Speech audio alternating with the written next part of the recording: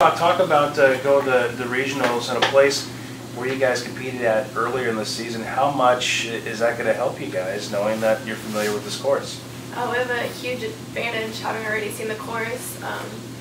We already know like the spots where it's tough. There's an incline at one of them, which is just a small kind of long hill. But we know we have a better understanding for the course, so I think it's a great advantage. And it's good that we saw the course earlier this year.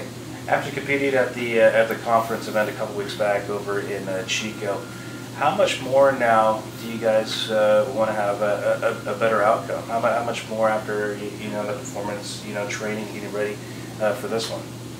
I think a lot of us, at least on the women's side, we've had good races individually, just not at the same time.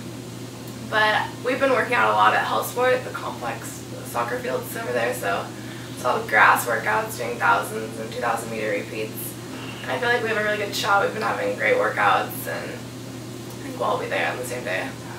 In a meet as big as this, regionals, how does somebody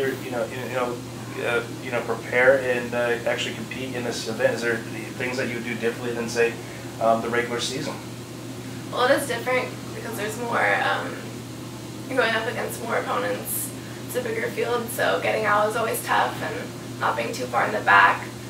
Just getting a good start is really important, knowing your placing and not falling off or having a lot of people in front of you discourage you.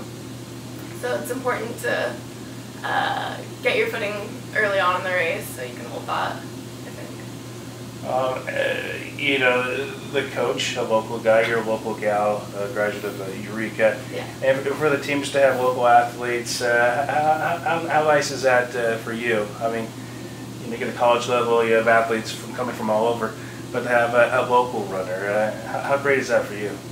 Well, it's definitely nice being local, just having the community support around, knowing Mike and Scott from before, and just seeing people throughout the community, even when I'm not practicing, or just getting the encouragement from everyone.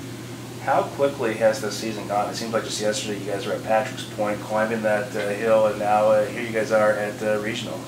Yeah, it's actually gone really quick. I don't know, it just kind of flew by.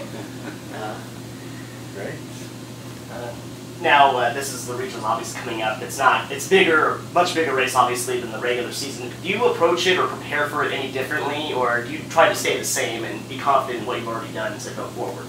Well, I try to not think about it too much mentally or change that aspect in racing because that'll sometimes bog you down. But, I mean, it is a bigger race and there's more pressure, of course. So, I mean, you want to do well at this one so you can qualify for nationals. So just having your head and knowing where you want to be at each point in the race. So sticking to that.